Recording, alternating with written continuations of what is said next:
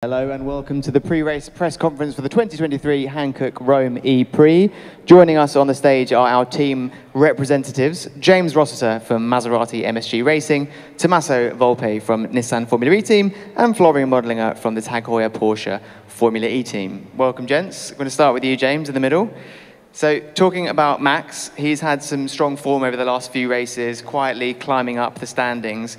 Do you think that this can continue in the time left we have of the season, secure himself a further spot, maybe even pushing for the top spots? Yes, certainly. I mean, he's been progressing all season. He's shown great speed all throughout the season. The one-lap pace was always there. The race pace was okay, but there were too many mistakes. We've slowly ironed out those mistakes, and for sure we have an aggressive approach to the rest of the season, to these final 4 races. And I think that we're going to try our best to capitalize on that this weekend in Rome. The general consensus among teams and drivers is that this is a really fun circuit to drive. It's great. It does what Formula E does best. Although, in the past, your two drivers, albeit with different teams, have struggled to get into the points here. Does that change the approach now, especially considering we have a new car, a Gen 3 car around here to contend with? I think with everything new this year, that you can really sort of throw a bit of the form book out of the window from the Gen 2 era. I think that the circuit is a massive challenge. We're going to see a big divide between teams, drivers this weekend. It's definitely a driver's circuit. You've got incredible bumps, super high speed, difficult corners, huge amounts of commitment required, and to have the consistency there to build up over the course of this afternoon and then tomorrow morning is going to be the key. That build-up process is going to be the key to a strong result on Saturday in the race. So racing in Rome and Italy surely must be hugely special for you and the team. I'm curious to know what the excitement and passion has been around specifically racing in Rome on these ancient streets for such a legacy brand of Italy like Maserati. It's incredible for Maserati to be able to race on the streets of Rome. An amazing opportunity. It's something that everyone is so excited about. I know that all the people at Maserati are incredibly excited, and we've had an amazing reception from the Italian people, from the fan base here. There's a huge following of Maserati, and hopefully we can put on a great show for them over the course of the weekend. We're certainly excited to see how it pans out. Tommaso, moving over to you. Now, between your two drivers, there seems to be signs of really good race speed and performance, but then again, the form carrying over from race to race isn't necessarily hitting the same level of consistency. Do you think now, with 2 double headers to go, there's room to show more consistent performance? Well, I hope so. Well, definitely, yes. We have speed, especially in quali. We miss some race pace, and I think more than race pace, we have some improvement areas on the strategy and the energy management, definitely. So we think we are putting things together. So let's hope that Rome and London we show a more consistent performance. So between Norman and Sasha, and how you as a team approach a double header, does the team strategy change at all, trying to get the best result for a specific driver, or is it more of a full team effort across the board?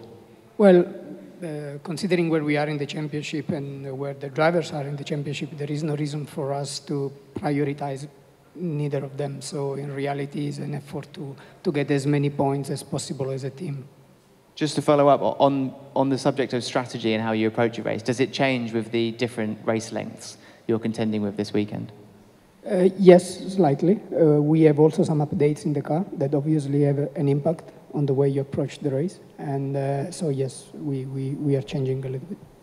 So now while we're towards the edge of the season, the end of the season, there's already discussions about several driver movements already taking this year and this week. To begin with, how pleased have you been with your driver selection this season in what is both their first full-time season in Formula E? Yeah, we took a very daring step, changing both drivers the moment we bought the team and we start changing the organization. So for us, this season was definitely a transaction season. And with hindsight, I still think we had the right choice and the right combination of profiles, different profiles, and it worked quite well. Of course, you don't have, because we are at the beginning, you don't have to see only the points. There are a lot of things we take in consideration behind the scene in terms of helping the team to grow, helping the organization, the development, etc., etc., etc. So we are quite pleased. At the same time, we are in a moment where we are taking decisions for the long term of the team journey in Generation 3, so let's see. Now, Florian, moving on to you. At the start of this season, the prediction kind of amongst the paddock was you kind of had a head start in performance. You came off the bat really well, certainly understanding the Gen 3 package. Given recent race results, do you think you'll be able to recover in enough time to get Pascal onto the top of the podium? Yeah, when you see now, we have 3/4 of the season done. 1/4 is still to go, 4 races. And when you look back, Pascal dropped once already back from the lead. We retook it again, and there are enough points on the table. We showed our pace, what we have, I think, in nearly all races. And also when you look in Portland, Antonio was leading the race. He was on the podium. We have the pace. And we will fight for a good result to close the gap and then to try to take the lead again, yeah. As we've seen a lot in both past and current season, you don't always need to be winning in Formula E to end up on the top of the step of the podium towards the end of the season. For the strategy going into now these final few races, will it be about targeting glory, or is it just about chipping away at the points like we've seen so far? Yeah, there you need to consider we are fighting for both championships, for the team championship, for the driver championship, and clearly also for wins and podiums. But you need to consider where your competition is. And there are some other guys in the grid who can take more risk, and we need to have a proper risk assessment and management, how much risk we can take for each spot. And that's our job now to manage that. Porsche and Andretti as the customer team, it's been head-to-head pretty much all season. You know, we've had some epic battles between Pascal and Jake. Given the cars run the same powertrain, will that rivalry now only get bigger and more fierce as we head into the last 2 double headers of the season? Yeah, there you have to say it's a combined work together. We had a good cooperation from the beginning of the season. The achievement what we had together is our car won 5 races. 4 on our team, 1 on the Andretti side. And clear, we have now the competition. We are fighting both for the driver title. Our team, in addition, is also fighting for the team's title. This means the approaches of the 2 teams is maybe a bit different, but there's the competition, the sporting competition, and there we try to push each other to another level, and this will make us together stronger. You've all been very efficient with your answers, and you're way ahead of time, so I'm going to throw another couple of questions at you. I was looking at stats for this race, and Pascal has the best stat when it comes to average points scored across double headers this season. Is that something that the team look at going into a race?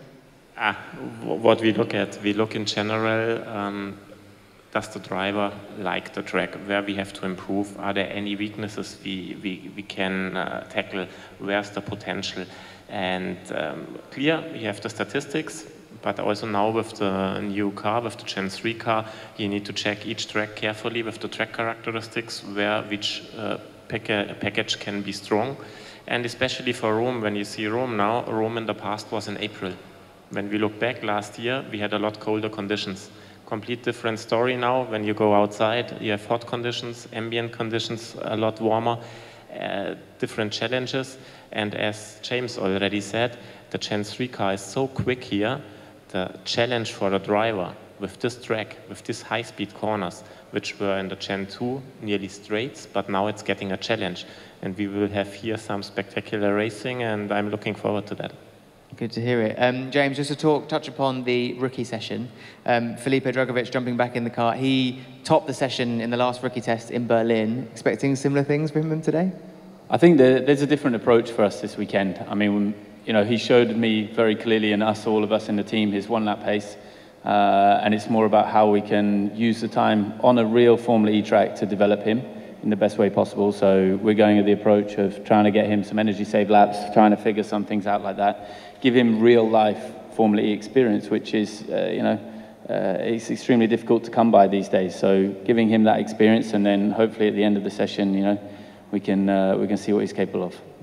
And just one question to you, Tommaso, before we open it up to the floor. We've talked about the conditions being drastically different to what we're used to racing in Rome, where it's been cold.